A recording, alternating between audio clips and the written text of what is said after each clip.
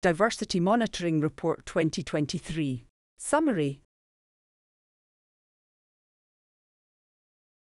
In this year, we have seen a positive story of increased diversity in our staff group, improvements in our recruitment to attract groups underrepresented in our workforce, and the reduction of our gender pay gap to 0%.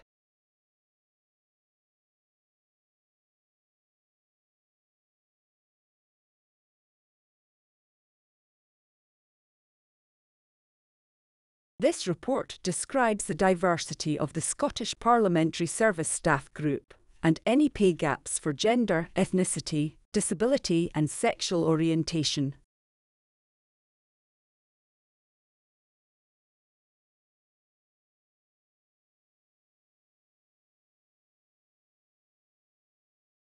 The publication of the report meets the requirements of the Public Sector Equality Duty of the Equality Act 2010 to gather and use employee information on the protected characteristics.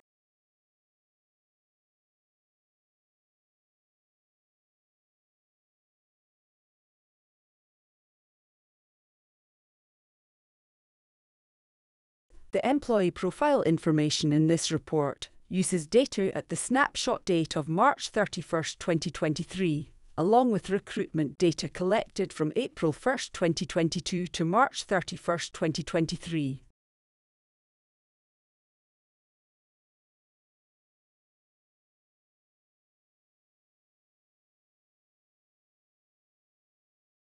What do the findings tell us? This year's report tells us the following. The diversity declaration rates from the staff group are within the range of 73% to 99%, including prefer not to say responses across the different protected characteristics.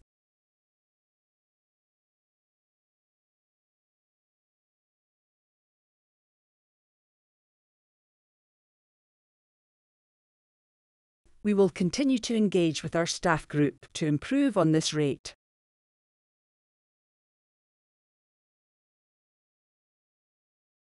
The proportion of women in our leadership group is the same as last year at 70%. At senior manager level, grade 6 and above, there has been an increase in the proportion of women from 54% last year to 57%. The percentage rate of minority ethnic people in the staff group increased from 5% to 5.5%.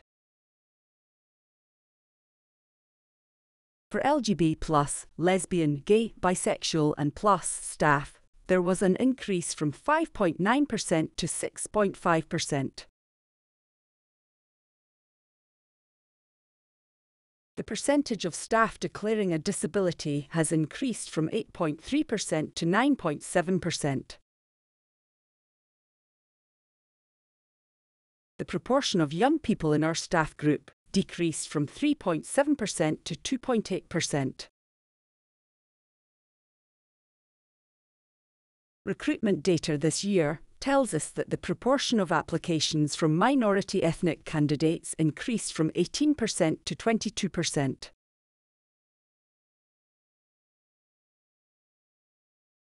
In addition, successful appointments to minority ethnic candidates increased by 3% to 14%.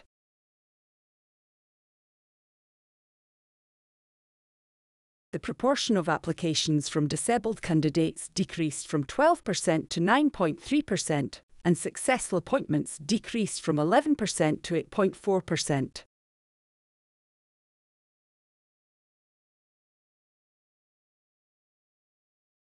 Appointments to LGBT+ candidates decreased slightly from 19% to 17%. With the proportion of applications from LGBT+ people increasing from 13% to 15%.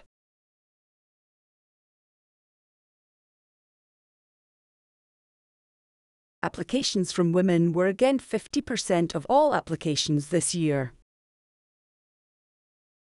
Successful appointments to women decreased from 66% of all appointments in 2022 to 59% this year. In this year, 1% of applications and appointments were from people who described their gender as in another way to man or woman, compared to 0% in the previous year.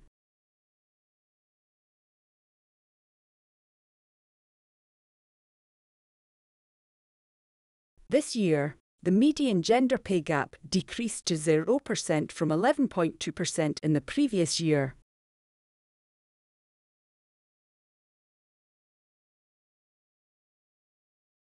The median disability pay gap this year decreased to 4.8% from 13.4% in the previous year. The median ethnicity pay gap decreased this year from 30.1% to 20.1%. This year, the pay gap on the basis of sexual orientation, LGBT+ pay gap, has increased from 9.8% to 16.1%. This is attributed to the new starts joining at the first point on the salary scale for the grade.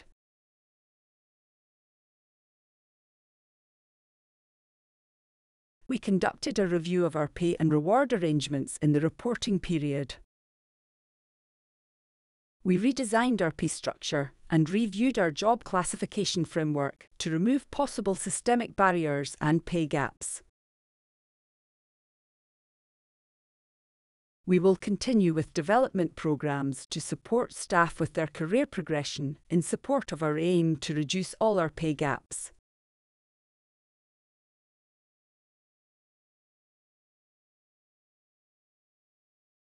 What we will do next. We have reviewed the findings from this report and the recommendations made in an external inclusion maturity assessment, which was conducted by one of our strategic partners in March 2023.